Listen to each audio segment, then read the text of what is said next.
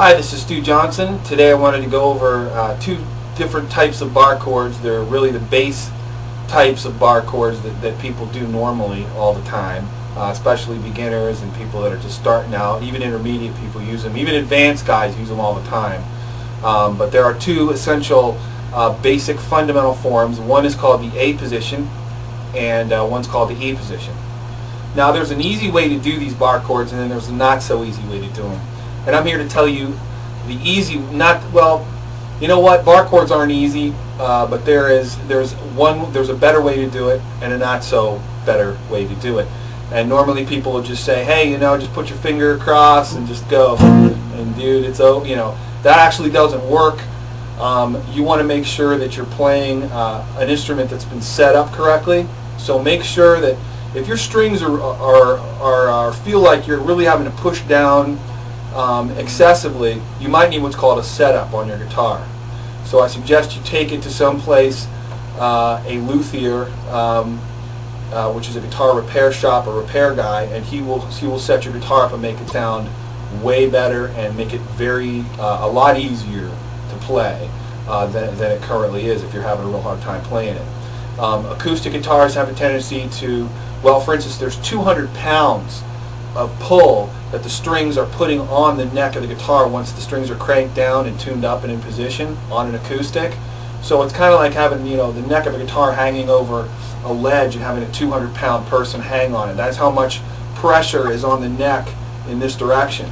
So it's real easy while the guitar's sitting in the factory or wherever it's being shipped from for the neck to kind of come forward a little bit and for the strings to be really, really far away from the fretboard. So make sure that you send it to a luthier or somebody that knows what they're doing. If the strings are more, I'd say more than a few millimeters off the neck, and it varies from guitar to guitar. Don't quote me on that. That's not really a good cornerstone. But if it's really excessively hard for you to push, if you're on an acoustic, take it in. Tell them to lower it. Lower the action. That's what that's called. Is the action is the distance from the string to the fretboard when you push it down. So if the action's like an inch and a half or something, then you're going to need to take it in and have it and that's an inch and a half is just way off the Richter scale. That was just a joke. But if it's even a quarter inch or an eighth of an inch, even it's too far, and you need to take it in and have it set up. Electric guitar is usually easier to push down to do bar chords, but the acoustic people get to suffer because the acoustic guitar is like the weight room and the electric guitar is the cut loose and play out. I suggest you have both, the acoustic for practice, the electric for when you want to cut loose. Okay, let's go ahead and get started.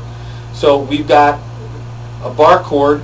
Basically, this is your bar, and a bar chord is essentially the word bar and then chord. A chord follows. If we look at E major down here, okay, E major is one of the chords. If you haven't watched the major, minor, and 7 video, please go ahead and do that and learn the E chord, or download the PDF. There is a PDF where you can just go right now and just download the E chord if you want to. There's also a supplemental PDF that goes with this video, bar chords, beginner bar chords, that you want to download just so you can see exactly what's going on, because you can see what I'm doing here, but these videos are somewhat primitive, and it's hard to see where I'm putting my fingers and where everything is, and I'm going to upgrade my camera as soon as I can, but right now this is all I can do. But essentially, a bar chord is a bass chord like E, and you know how when we take E and if we just move this up, this conglomeration of notes here, this form up, and we isolate the notes that we're holding down only, okay, that would be an F. And then if we move it up again, that would be an F sharp. If you refer to your keyboard chart, that's a download too, a PDF download. That'll show you that each fret on the guitar is equivalent to a half step, and that's exactly what we're doing when we go. And F sharp, and then G, and so on and so forth.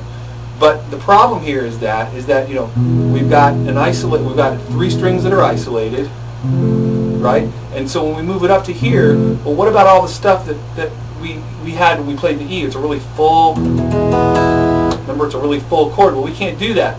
Well, we need to bar this back here and then make our E in front of it. So please refer to your PDF diagram to get this form down. But see, it adds a whole different, adds a lot more punch to the whole chord. It just makes it larger. Okay? So this is an E position chord. It's E position because the E is the chord that we're using. And remember, you know, we can play this here or anywhere and get the chord that we need. And the name of the chord that you're playing when you're doing a bar chord is the note that's underneath your index finger on the bottom E string. So here it would be F, because F is the note that's right here on the first fret. And depending on what this chord looks like over here, this could be a major chord, okay, because this looks like an E major, right?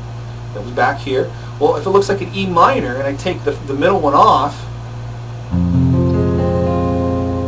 that's sort of a sad down sound. So there you go. That's a minor, F minor. So F minor. Put this finger back. F major. Minor. 7. So this is the name. This is what names your chord, and this is the configuration over here. This is what kind. So this is the name, and this is what flavor. Okay. Is it okay? So it's an F. It's an F major. Is it an F minor, or is it an F7, or is it an F9? Right? That's a jazz chord there. So there's a lot of things you can do to the right of the bar. Okay? Bar chords are a little doltish, and what I mean by that is they're sort of mechanical, lumbering types of things, and you don't always want to use them for everything, but they get the job done. Let's just put it that way. And they also evolve into lesser forms like the power chord. Everybody knows and loves, you know,